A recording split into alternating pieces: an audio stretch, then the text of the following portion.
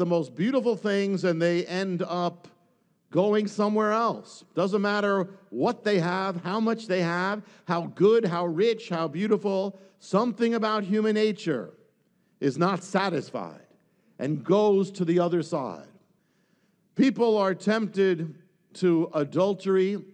It all seems so loving, and yet what it's saying here is, on the outside it seems sweet, but behind it is actually death and hatred. Sin, it's destruction behind all of that. It says here, don't go this way, my son, and you can go either way, adulterer, adulteress, but it's the principle's the same, and it's greater than the issue of adultery. It says her feet go down to Sheol, it says in the Proverbs, goes down to destruction. The harm of sin is twofold. Number one, it causes you to do evil. Number two, it stops you from doing good. And it ends up going against your own life because you were made in the image of God, so sin goes against the image of God. If you want to know God's will, one of the things of knowing God, finding God's will in your life, well, what is it? It's this is how about stop the sin? You want God's will, then first thing is seek to turn away from sin in every area of your life, and you will be walking in His will.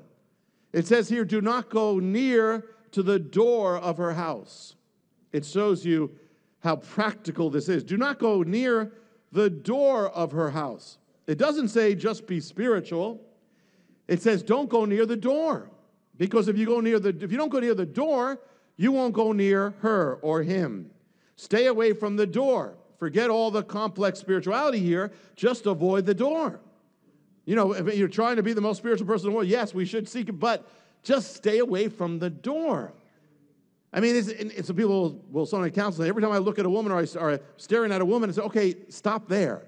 Don't stare at the woman. Turn your head.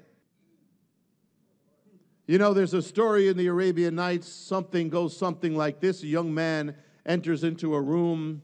There's an old man in the room, and he's miserable. He's a shadow of a man. Discontent. What's wrong? He's just weeping and weeping. What's wrong? He says, I can't tell you. He says, but whatever you do, don't open that door. That door is the cause of all my unhappiness. What's there, I cannot tell you, but it caused all the grief I have in my life. The young man sits there. Days go by. Finally, he can't control it. He's got to see what's behind the door. Opens up the door, enters in, and suddenly he's on an island, beautiful island, fruits, everything, peace, everything he could need, a mansion with servants. One day he goes into the mansion, one of the rooms in the mansion, and the servant in the room says, whatever you do, master, don't open that door. You can't come back. He goes to bed, but he stays up all night thinking, the last time I was told not to go through the door, it was better than here. So he goes, he thinks, well, it's got to be better than this. Hard to believe, but it's got to be better. Next morning, he opens the door, walks in, couldn't come back. The door is gone. And sure enough, he's in a more beautiful land, welcomed as a king here, given a beautiful queen to marry, riches, treasures, a place with multitudes of servants there. One day he finds in his palace a room with palace guards. He says, what's that? He said, you must not go there, Majesty. Whatever you do, you can't come back. He thought, but how much more rich and blessed I'm going to be. Suddenly, being where he wasn't enough. Now, he wouldn't rest. He couldn't rest until he found out the greater thing. Despite the being pleaded with, he opens the door, goes in, it closes. He finds himself back in the room with the old man. The two are now miserable together, spending the rest of their lives dwelling on what they thought they needed and now could never have again. Being all the more miserable because of that. The truth is, when you dwell on that which you don't have, you make yourself all the more empty and miserable. Drink water from your own cistern, and there's joy. That's the secret of the cistern. There's joy in your own cistern. Doesn't come by having, you think joy comes by having, I have more to rejoice in. No, joy is in rejoicing in what you have. You want your life to be blessed, rejoice in it. We spoke about, touched on it on Friday, one of the secrets of joy. Give thanks and your fountain will be blessed. You've got a fountain, be blessed in what you have. If not, you'll end up like that. You know, one of the things you do when you give thanks for what you have, it's amazing what it does for you. You sit down, if you ever haven't done this, sit down and write all the blessings you can think of in your life. You know what happens? You end up being filled with joy. And you didn't change anything. You didn't get anything more. You didn't have to get more in your life.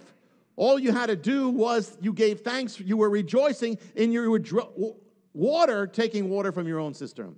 And what did it do? It made you feel rich now when you thought about all the blessings God's given you. You feel rich. You feel content. You don't feel miserable. You're not frustrated anymore because you didn't realize all the blessings you had. That's your own cistern. Drink water. If you're single, you cannot drink the waters of marriage. And you can't spend your whole life longing for what you don't have. If God wants you to be married, you just put God first and you'll get whatever he has for you. And you're not going to be happier for being married or not happier for being single. The one who's going to be happy either way is the one who rejoices in God and what they have from God. That's it. Doesn't matter. You can be miserable single or you can be full of joy single. You can be miserable married or full of joy married.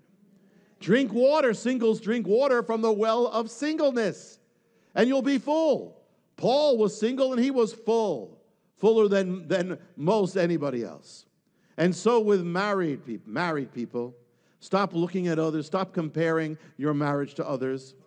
Stop looking at, okay, well, this husband does this and you don't. This wife does this and you don't. All you're doing is drinking from another well, and it's poisoning you. Start drinking from your own. Start appreciating, blessing, whatever good is there. Even if it's a segment, go with that segment. And it goes in every way, this principle. We spend most of the present worrying about the future. In some way, driven by the future. I'm doing this, so I do this, so I do this, so this doesn't happen.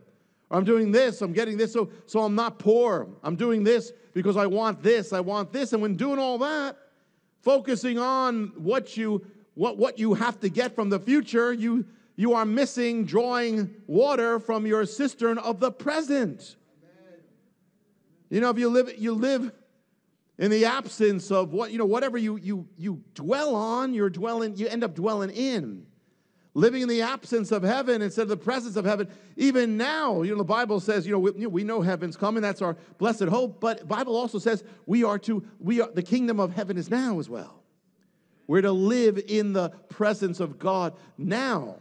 It's not supposed to be that we're miserable with God in our life. God's in our life. The joy of heaven is not the gold or the harps. It's God. And that joy of heaven is in your life now.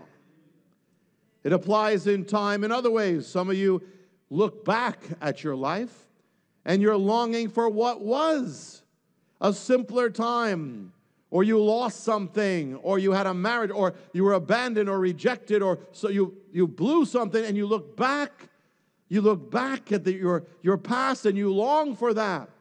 That is a foreign well. That is not your cistern. You cannot draw water from the past.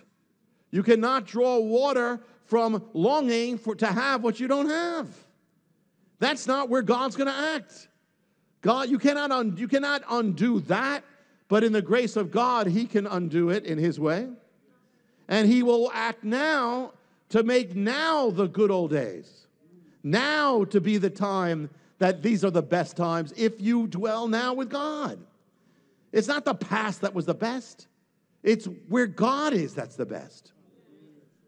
That's the way it is. It's like, when you were back then in the past, you weren't saying, wow, this is the best time. It's only when you lost it, you said, okay, now I want it. That's the way it is. And the same with now. Years later, this will be the good old times. But let it be the good old time now when it's not old. Drink water from your own cistern. Present. There are believers who were in jail for their faith.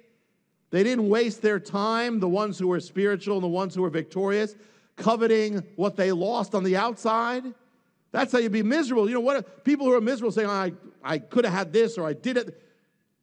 What you're doing is you're drinking from a well. That same thing. That's what you're doing. But if you're drinking from the well you have now, you're not going to be miserable and complaining. You've learned to get the joy from God because that's where the joy comes now. They discovered that prison floors have wells in them, God's wells, God's presence was in the prison just as well. And yet there are so many believers with so many blessings compared to people who are in prison and are miserable while they were joyous. Why? Because those who had the wells, if you have a well and you're not drinking from it, and even if you are in a prison but you are drinking from a well, the one who's in prison is going to be happier. Because I don't have this, I don't have that. The secret of joy, one of the greatest sins we commit, is to neglect the joy and blessings of our own salvation. The joy and blessings of God's love for you now.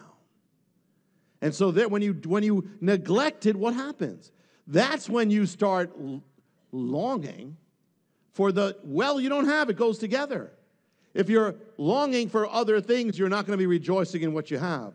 If you're rejoicing in what you have in God, you're not going to be so much longing for other things. And so you'll start coveting other things. If you stop rejoicing in the joy of salvation, that's when you start looking at the world. And you start looking at the internet for the things that you shouldn't look for.